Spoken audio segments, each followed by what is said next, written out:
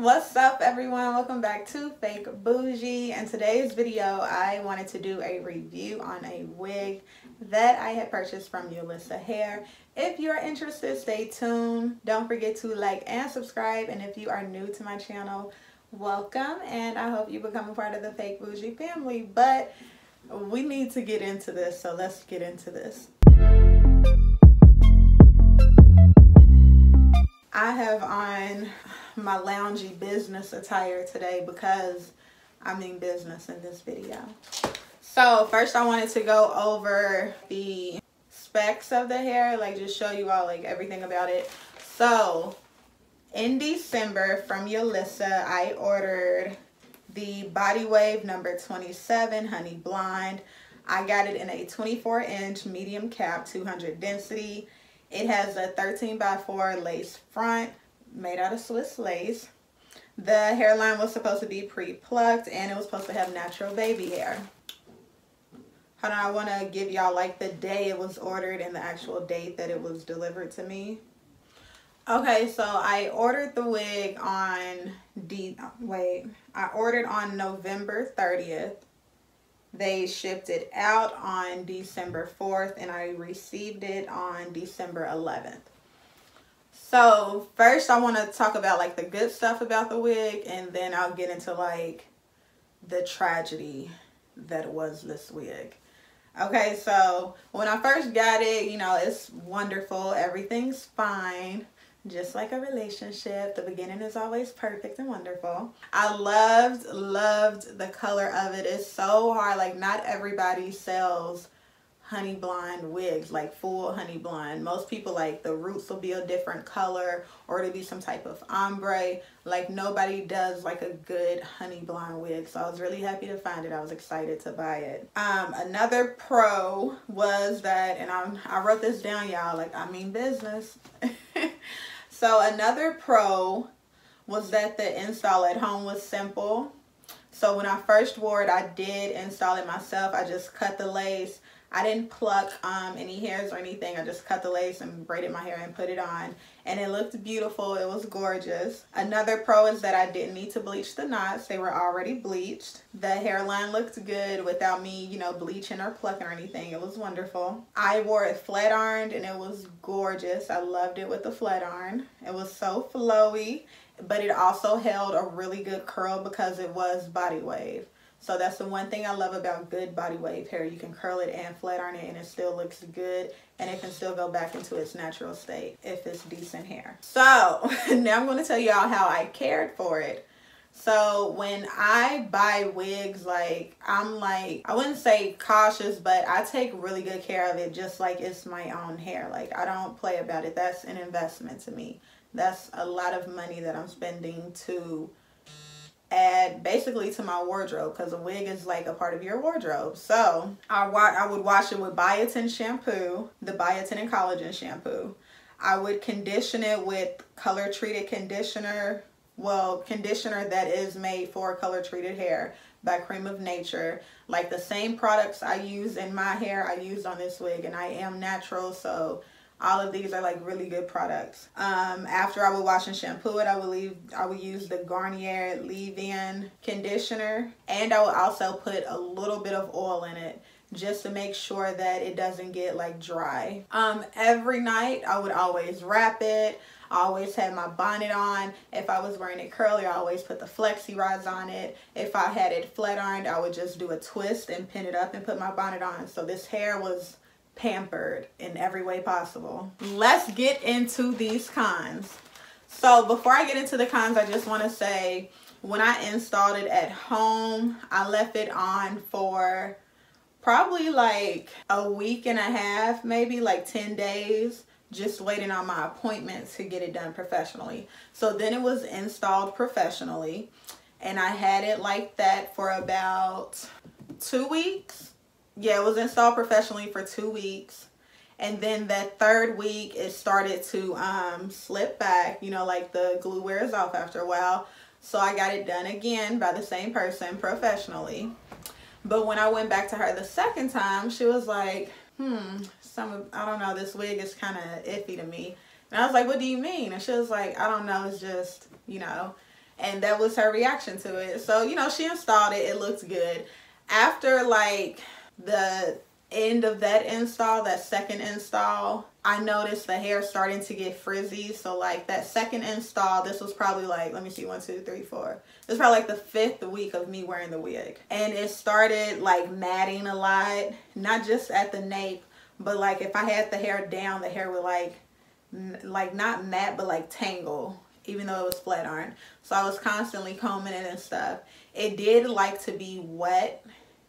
So I wore it curly a lot too, because I started noticing it was rejecting the flat iron, like it would tangle and stuff.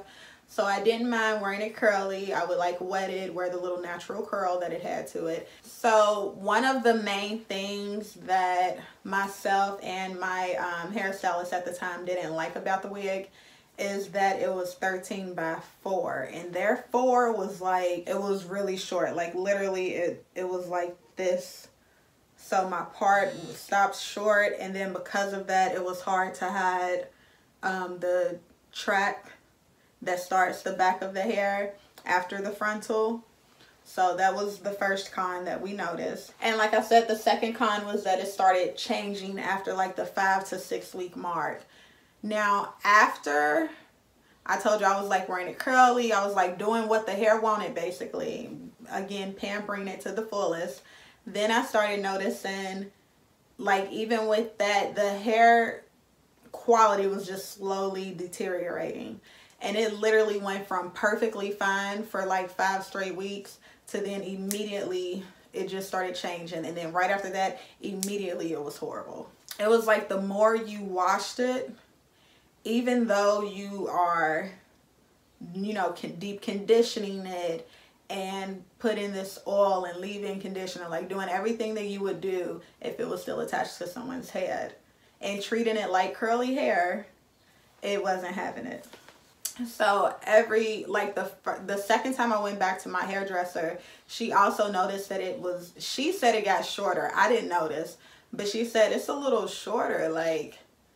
And I had noticed at the time, I didn't notice until it was like visibly clear that it was shorter, because like, you know, when hair tangles so much and you're combing it so much, you're losing length. That's why people don't like hair that sheds. Like you lose length every time it sheds and you have to detangle and brush it out. And I didn't even do like hard brushes. I would try my best to like work out the tangles and stuff, but it got to a point where it wasn't even tangles. It was like a full on matte, like the hair was literally matting up in clumps, like for no reason. So after the 6th week, the second professional install, I just took it out. I switched up my hairstyle. I didn't wear it. I left the wig alone for like 2 months.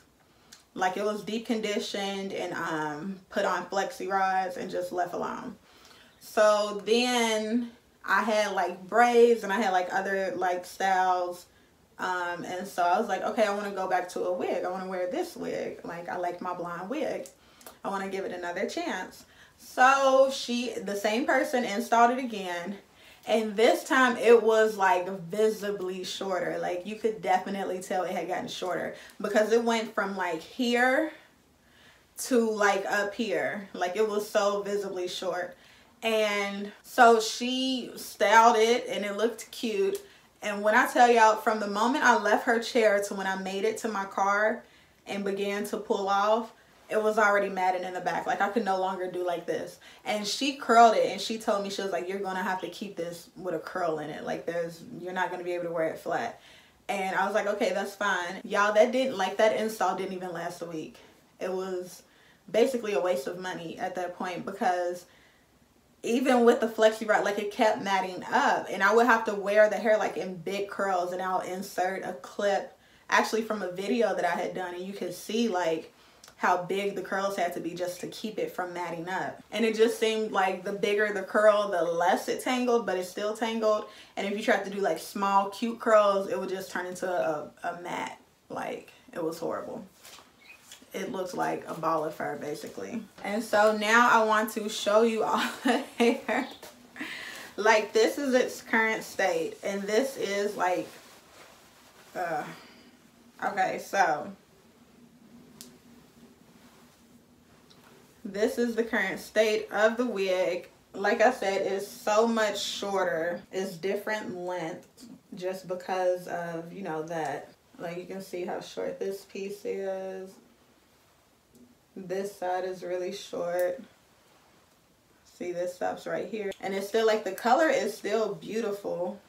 I just wish, and it's like a lot of black strands in it. I don't know if those are like fillers, because I find it hard to believe that they were able to get the hair this color.